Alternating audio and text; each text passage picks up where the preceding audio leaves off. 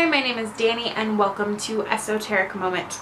Today I have another book review for the book Art of Ritual. The Art of Ritual is another Pagan Portal, so it's a very short book. It's not meant to be, ridiculously in-depth. It's meant to really push people into a new section or get them started in research, give them enough tools to get messy and dirty and enjoy whatever it's about, but leaves you kind of in a good position to pursue more information. Keeping that in mind, The Art of Ritual is a very short book that has, frankly, a lot of basic information about what ritual is in a pagan path.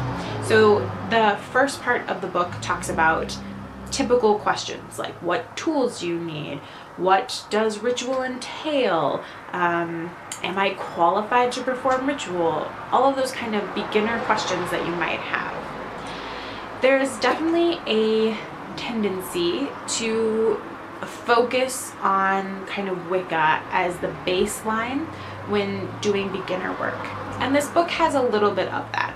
But I did notice and appreciate that the author worked pretty hard at least mentioning other practices and mentioning that, for example, Druidry does this. While I noticed that Wicca was the baseline for some of these basic descriptions, I didn't feel alienated just because that wasn't my path.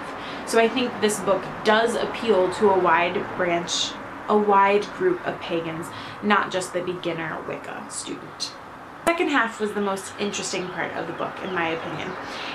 The author had some other contributors present different rituals, and these rituals were written out pretty in depth. They had what tools you would need, whether it was a solitary practice or whether it was a ritual that involved many different people. It involved scripts, so what you actually could say, and usually a little bit of history about why this ritual was created or who was involved the first time it was performed. You have some basic rituals for the seasons and for Esbat celebrations. You have some basic celebrations for rites of passage. There is one hang-up with rites of passage for me, and that is in the pagan community, it's really easy, I think, for people to focus on biological females having their adult rite of passage be their first period, and then for biological males we don't have a ritual. And even in this book they kind of talk about, well, there's a few examples and 13 is a good age, but that was it. And it's really hazy in this book, and I think in our community in general, about how we handle young trans pagans and what we can do to make sure that their adult rite of passage is as welcoming to them as it is to anyone else, whether someone who identifies as female but isn't menstruating. Like, you're still an adult even if that's not your thing, and you should still have a ritual that honors that feminine power that you identify with, that is a part of you.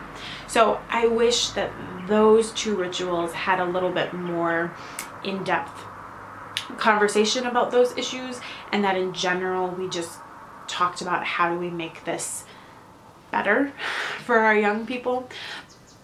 But again, this is a short book, so I understand that you can't go super in-depth to all of those issues, and that there are resources slowly, hopefully, being developed for some of those things. There are also some rituals written in this book that are very specific to different paths. So there was some rituals for specific goddesses, rituals for very specific time periods for paths that honor something.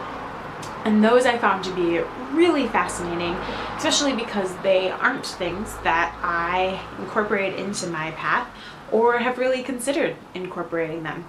But I found nuggets of ritual that were really interesting and called to me that I might incorporate into other celebrations. My overall recommendation is that this book is a 4 out of 5 stars for sure. It's great. It gives you the basics of what you need and can really help you pinpoint other areas that you want to investigate.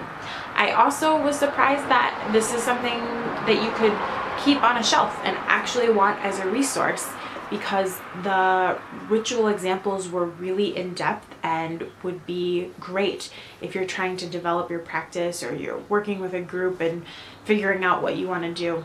The only things that would have made this book better, in my opinion, would be a little bit more attention to the rites of passage, and perhaps having a little bit more exercises or description about how one crafts ritual, not just the basics of what ritual is, but a little bit more about how to discern what inspiration means to you and how you kind of translate that inspiration into writing a ritual for yourself or for groups. I think that's the part of ritual that many people get hung up on, and it was touched in a myriad of places in this book, but could still use a little bit more meat to it, I feel like. Anyway, this is a fabulous Pagan Portal book. If you are looking for ways to kind of beef up your ritual, or looking for rituals that you haven't seen published in other places, I really think this is a great investment and that you'll enjoy it. In the comments below, I would love to hear what your favorite ritual is. Maybe it's a time of year or rites of passage. You know, let me hear about your favorite ritual. They are always fascinating stories to me. Thanks for watching, and as always, may you find peace in the sacred grove.